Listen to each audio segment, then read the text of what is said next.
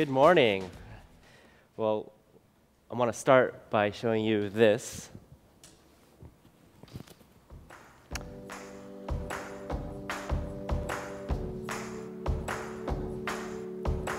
Thank you. So, what's your name? My name is Beverly McClellan. But now the idea, we've got to get rid of 5 people. I've got to get rid of 2. Everyone's wondering what Gaga's gonna wear. After the meat dress last year, we started a hashtag what will Gaga wear? Send us your favorite tweets. We got a trending topic for everybody following us on Twitter. It's Are You For Real? Hit us up, twitter.com/106apart, and put Are You For Real in your tweet. Says AARP means that the homeowner has to pay much more than they thought they signed up for. Be sure you follow me on Twitter so we can live chat during the shows. Allison Hayslip here, your official V correspondent and guide to all that is digitally awesome at The Voice. Join Jeff Probst at Jeff Probst, tweeting live right now and throughout tonight's Survivor episode. Top 10 trending topics on Twitter in the United States. 5 of them are about this show right now. Unbelievable. And with me right now is Team Christina. They're getting in on the action, so if you want to tweet any of Christina's team directly, and I know you do, tweet them at their handles. Just go to @NBCTheVoice/artist. In his book, The Comedians, set in the Papa Doc era Haiti of the 60s, Graham Greene's ambivalent hero describes the Trianon Hotel he's returning to. Just about 1.3 million VMA-related tweets since the pre-show began. Lady Gaga is the top artist on our Twitter tracker with 1,200 tweets per minute, but Justin Bieber is not far behind with over 900. If you want to vote for any of the acts tonight using Twitter, go to twitter.thexfactorusa.com. Hey guys, it's time for late night hashtags. Here we go. I'm just gonna stay home and watch The Bachelor and try to find all the chicks that get kicked off on Facebook. We'll be keeping track of your tweets. You've been talking up the judges, an absolute storm. Take a look at this. Oh, it seems that L.A. Reid is the most popular judge at the moment.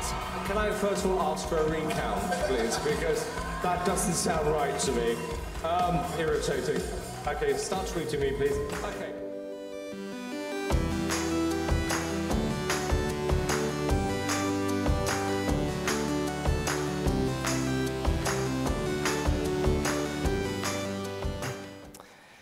All right, good morning. What is all this Twitter and TV stuff?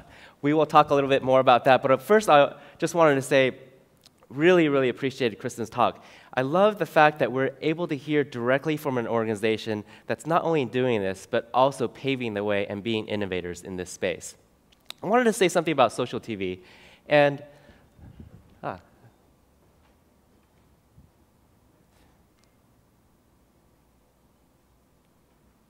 there we go.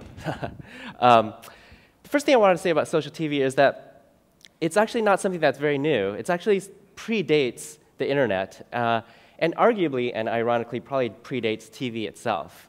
So the reason I say that is that social TV is based upon a fundamental human instinct that in order to enjoy and to complete the experience of enjoying something, that experience gets shared.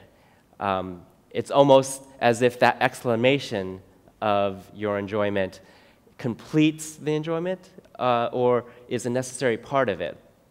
And you can think about that, not just for TV, but for film, for food, for sport, politics, religion, sex, anything that you're passionate about. And with TV, it just so happens that the exclamation that you are seeing today is more often encapsulated and captured perfectly in a tweet. And that's what we're seeing. Millions of users around the world tweeting or exclaiming about the broadcasting and the programming they're seeing on air. And we see this a number of times again and again. All you have to do is go on Twitter and see what the trending topic is, and you might be able to see a program guide there and see what's on TV that night.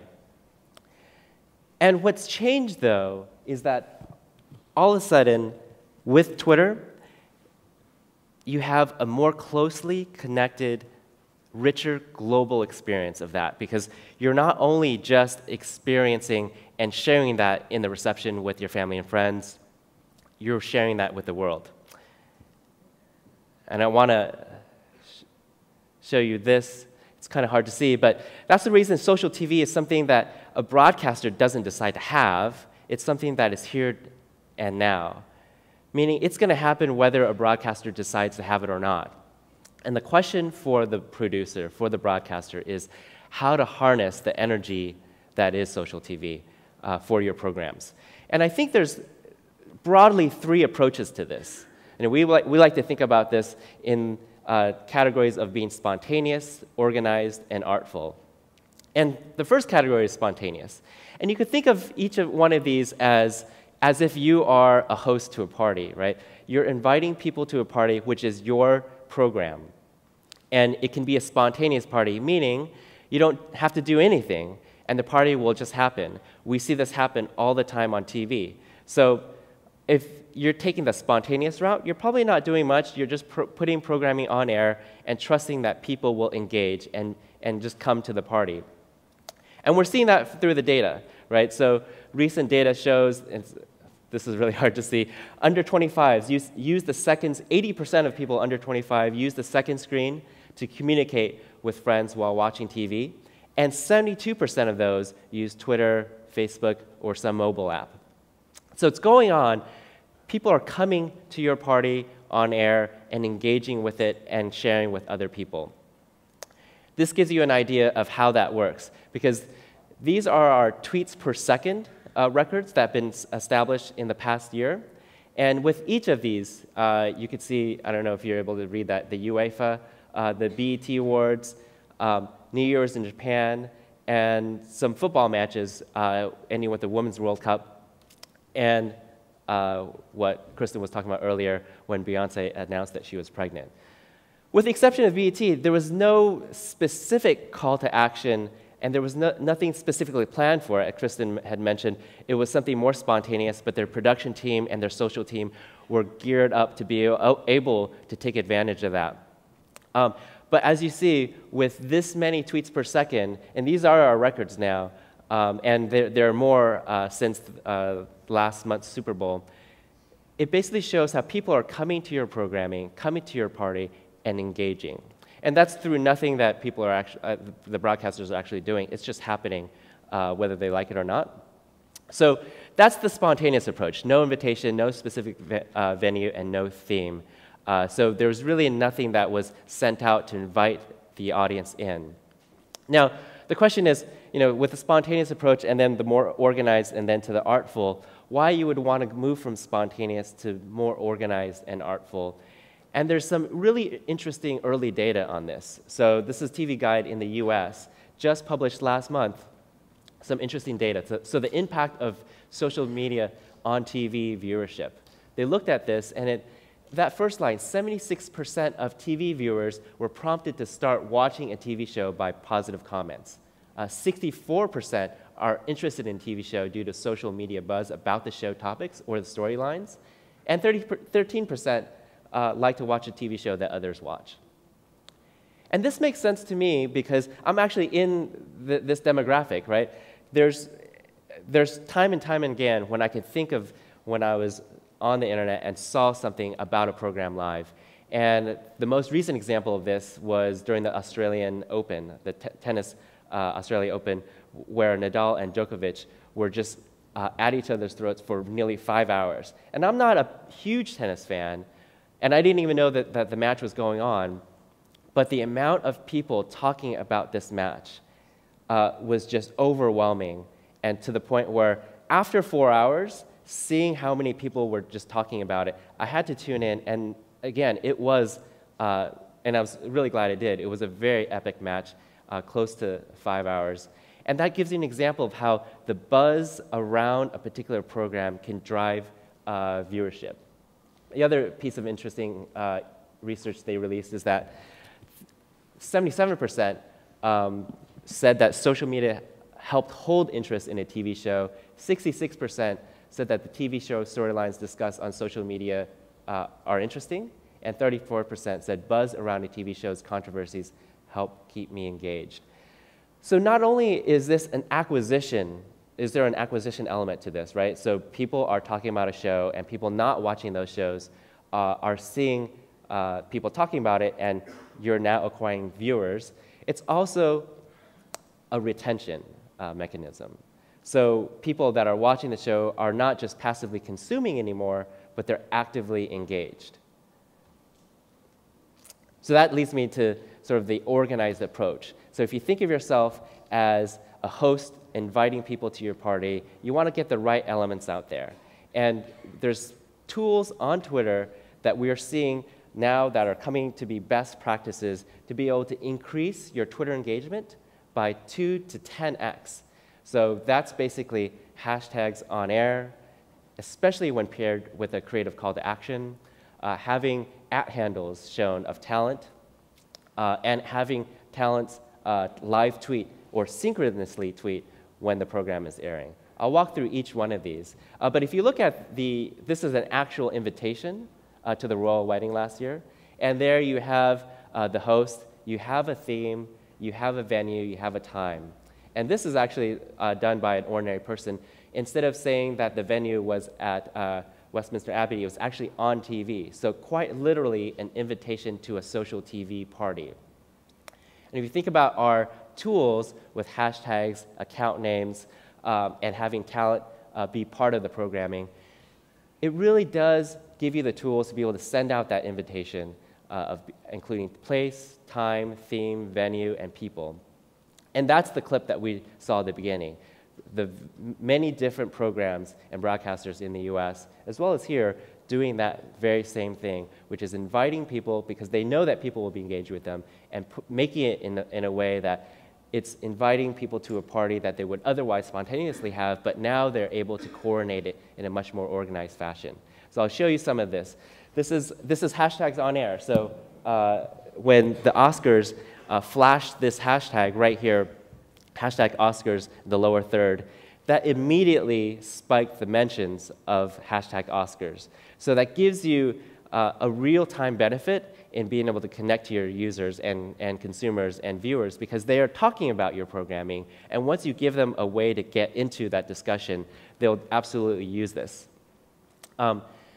This is a more local example. So last year, LOCOG, the London Organizing Committee for the Olympic Games, had done a campaign about 1 year to go, at that point to the opening ceremonies of the Olympics. And they used the hashtag 1 year to go. And you see throughout the 2 or 3 days, there's different levels of excitement and different levels of mentions about the hashtag. And where you see that spike is actually during a live broadcast at Trafalgar Square. If you zoom into that, it's because the BBC was broadcasting it. So things on air get engaged with. And if you see those two spikes right around 7:23 and 7:33 is at the very moment when the hashtag was actually broadcast on air. We see another local example here. Channel 4 did a program about ticket scandals involving peer-to-peer ticket sales. And they invited people, again, an invitation to engage with them on Twitter using that hashtag ticket scandal. And then you can see on the trends that the hashtag ticket scandal was the #1 trending topic in the UK. So that's hashtags on air. Now, having @handles on air as well. And @handles is a really powerful way to get followers, almost like subscribers, and you can communicate to them for free. And there you have Piers Morgan, he's the host of CNN, showing his @handle on air, and you see immediately the followers per minute corresponding directly to when those @handles get shown. Talent live tweeting. So I think this is one of the more interesting parts of the party, right? Because the people at the party will make a difference. And Oxygen Live, Oxygen is a network in the US. What they did was an experiment called Oxygen Live. And what they decided to do was that for the next season of one of their shows, they had their talent live tweeting synchronously with the broadcast of the show. So when the show was being broadcast on air, the talent would start tweeting about the show. Now, they did this in a way that was really interesting because in the US, at least, you have a way of having a control and experimental group with the East Coast and West Coast time zones. So this was the baseline for the previous year. They didn't do anything else other than the Oxygen Live experiment. only on the East Coast. And on the East Coast, they saw a boost of viewership of more than 100%. And on that same broadcast, 3 hours later, they only saw a boost of 9%, where they didn't do the Oxygen live tweeting experiment. The following week, they switched it around. They actually did it on the West Coast, and they saw a 57% boost in viewership. So that's a really powerful way of getting your talent engaged with your viewers as part of the programming. Another good example of this is Howard Stern. Last year, one of his old movies, 1997 movie, Private Parts, was aired by HBO. And randomly on a weekend, if you were following Howard Stern, he started tweeting about the show as it was being aired on HBO, giving behind-the-scene commentary, so that if you weren't actually watching it and you saw Howard tweeting about it and people retweeting it and mentioning it, you knew that HBO was playing it. And we understand that it drove a lot of viewers to HBO. But more importantly, it was really a way for people to be able to see a behind-the-scenes perspective from one of the talent. And so with these couple of examples, Jeff Probst, who's a host of a popular TV show in the US called Survivor, took that example of doing live tweeting during the airing of a broadcast and did a similar experiment, where in 2011, he live tweeted during every single episode of Survivor. And if you compare that to the previous year, where there was no live tweeting, there was about a 4x increase in tweets and engagements around that programming. But also, interestingly, you see the arc changing. Not only do you have more engagement, but you don't. So typically, you see a spike at the premiere, some dip during the mid-season, and a spike during the finale. What you see with the live tweeting is that there's a spike at the premiere, but it actually builds in conversation during the season and leading to a really big finale. So there you have talent being involved with the programming synchronously. So the last approach, which is going beyond just the regular best practices that we have about putting hashtags on air, @handles on air, or live tweeting. And this is really something that I think MTV is doing really, really well. And that's an artful approach which actually gets the audience involved. And it gets the audience involved by allowing them to see a different perspective or allowing them to shape the narrative, very much like what Kristen was talking about. So an example of this is James Franco and Anne Hathaway came out as hosts of the Oscars at the previous Oscars. And this is when they walked out on stage at the very beginning of the program. And what you might not notice is that James Franco is holding a device, and he's recording his perspective of it. And later on, he tweets it out. And what he's showing is basically what he experienced during that show.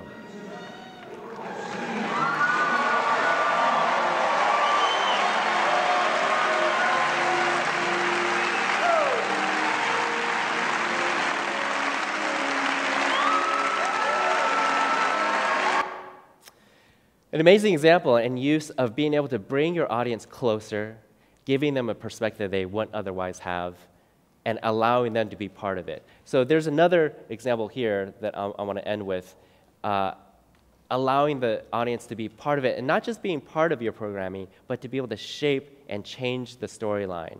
So here in this example from Fox News, this was a Republican debate at the South Carolina primary. And what they did was basically use Twitter to be able to gauge the pulse of people watching the debate. And you'll see what they use in terms of hashtag, asking people to tweet to hashtag answer if a candidate answered a question, or hashtag dodge if they think that a candidate had dodged the question. You at home can participate through Twitter tonight. You can weigh in on how well the candidates are answering the questions. Tweet the candidate's last name and hashtag answer if you think he's tackling the question, or hashtag dodge if you think he's avoiding the question. But we're going to take a break right here. Remember to send your thoughts on how the candidates are answering the questions via Twitter. Tweet the candidate's last name and hashtag answer or hashtag dodge. Send me questions at @BrettBear. Include that hashtag SC debate. I don't know if your Twitter page is like mine. Mine is on fire. What's kind of been the consensus for the first hour of the debate? Let's take a look at this because this is very interesting. We've got the green line here for Newt Gingrich, a white line for Rick Santorum, and an orange line for Mitt Romney. Let's drill down on this and take a look at Mitt Romney, where the biggest dodges were perceived to be. First of all, his answer and his back and forth with Rick Santorum on this issue of felons and whether or not they should be allowed to vote. People thought that he was dodging that, and look at the numbers here. And then on his tax records, he was seen as dodging that question so much that we couldn't actually record the number of people who were saying that he was dodging. Foreign policy. Tweet me your questions at Brett Baer. Include hashtag #SCDebate after this break. At Mr. Whiteman, has No Child Left Behind been a success or a failure? If latter, what needs to be done to change it? Let's go to John Roberts with an update on how the Twitter audience thought the candidates fared tonight. Hi, John. Hey, Newt Gingrich did very well on foreign policy. Mitt Romney, as you can see, below the line. I've got to tell you, he spent most of the night below the line. Rick Santorum, seen as giving good answers, as well as Rick Perry. And Ron Paul, we've got to tell you, Ron Paul spent the entire night in the good answer section. And looking here at Newt Gingrich, Romney's record, he was a little more of a dodge than he was a good answer. The economy, getting good points. Race, getting very good points. Foreign policy, pretty much the same thing. That's the way it came out tonight. It's a great example of a broadcaster that's pulled together all the best practices. We worked with them on that. Not just the basics of putting hashtags on air and using talent and putting talent handles on air, but now bringing the audience closer and allowing the audience to be able to shape that narrative and change the storyline. So in closing, we think that most of the programming today is just spontaneous, right? There's nothing really organized for the social TV party. But pretty soon, we're going to see, as a standard, broadcasters everywhere going for at least doing the minimum of doing hashtags, at handles, getting talent involved, and inviting people in a way that people had not had a chance to do in terms of engaging with the program before. And we'd love to see more and more examples of the artful, bringing people closer, allowing them a different perspective, and also, more importantly, allowing them to shape that narrative and change the storyline. And it'd be great to see examples in this audience to come. So I want to leave with one question about what we're doing, and we're staffing up very, very quickly to try to support you. One of the areas that we are hiring for is somebody to be able to work with broadcasters. So if that's something interesting to you, please tweet me. I'm at Tony W. Thank you very much.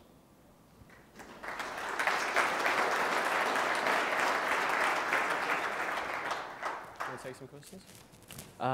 Yeah, sure. Do we have time? Are there any questions from the floor? Do you want to share it out? Sure. I'm just wondering, to what extent do you think the integration of Twitter on TV is actually being able to see your tweets and all that on the TV? Okay. Hi, I'll take from the beginning. We've seen you mentioned smart TVs in your opening remarks, and Twitter is, of course, part of many of those. So to what extent do you think that makes sense to have Twitter part of the TV, actual TV screen as an app, as opposed to maybe holding a tablet and looking at the TV? So I think the question was, how important is it to be part of the on-air experience as opposed to just No, I mean, they actually have a Twitter app on the TV, on a smart TV, as opposed to using it on a tablet or a smartphone while you're watching the TV. Yeah, I think that comes down to user choice. So, interactive TV has been on the horizon since forever, right? And there's some good efforts underway. But even without that ability to have an interactive TV or smart TV application, you're seeing a lot of engagement. So that means that the audience is there and there's an appetite for it. So whether it's an iPad, mobile device, or straight through. smart TV, I think that's really going to be a game changer there. It's been something that's always been on the horizon, but it'll be, I think it'll be important and also will be a game changer, but we'll see.